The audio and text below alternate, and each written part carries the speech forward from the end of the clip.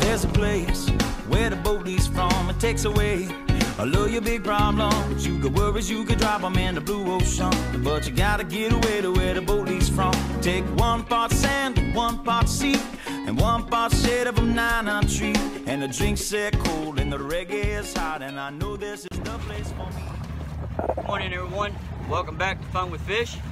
Alright, just launched a boat out of the marina over here on Singer Island. I'm getting ready to head out. The weather forecast for today says that it's going to be seas around 2 feet, which in terms means basically there's nothing going on. Although there's a forecast for tomorrow says 5 to 6, swells of 7, and it gets worse from there. So I'm thinking that this forecast for today has a limited time. Probably be able to take advantage of the morning portion. But I'm gonna go ahead and head out. We'll see what it's like. If it's good, we'll do some fishing. If not, we'll come back in and try something different.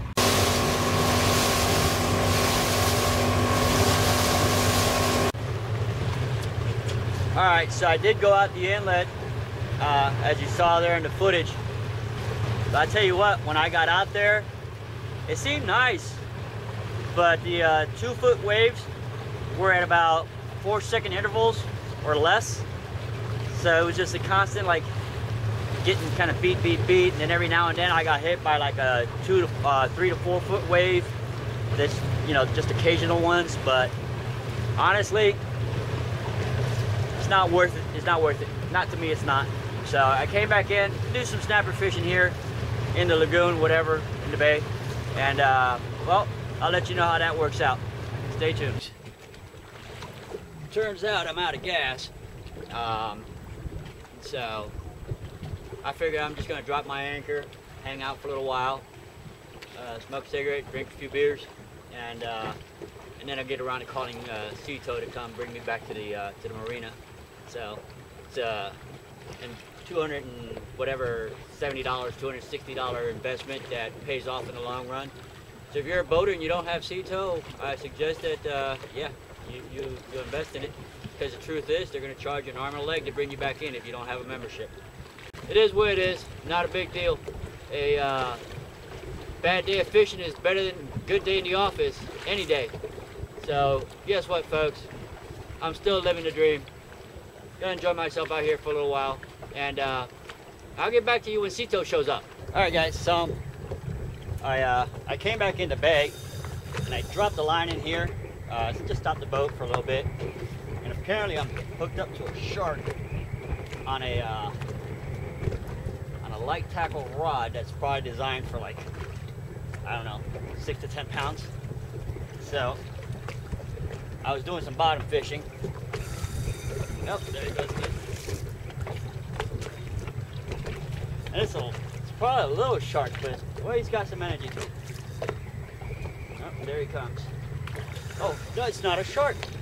It's a big, giant-ass catfish. This is insane. Well, get him up. Let me tighten this guy here a little bit.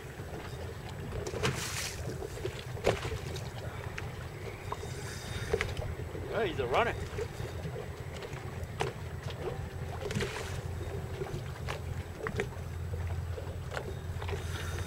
Oh, there he goes again.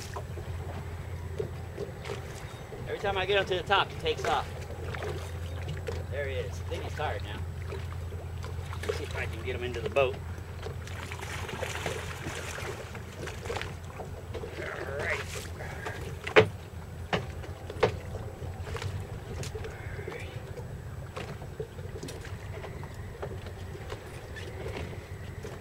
Yeah. Look at the size of this thing. It's crazy catfish.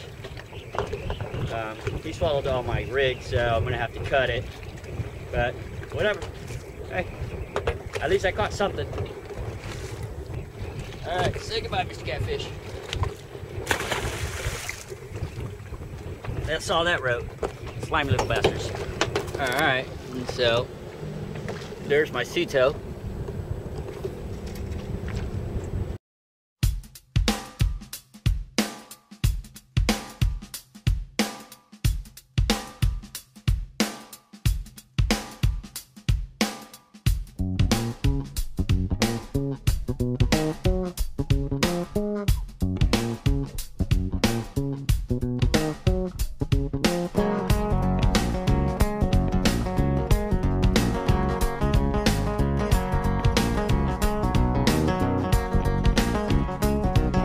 there's a place where the boat leaves from. It takes away all of your big problems. You got worries, you could drop them in the blue ocean, but you gotta get away to where the boat leaves from. Take 1 part sand, 1 part sea, and 1 part shade of a 9 tree. And the drinks set cold and the reggae is hot, and I know this is the place for me. Get away to where the boat leaves from. It takes away all of your big problems. You got worries, you could drop them in the blue ocean, but you gotta get away to where the boat leaves from. Jimmy.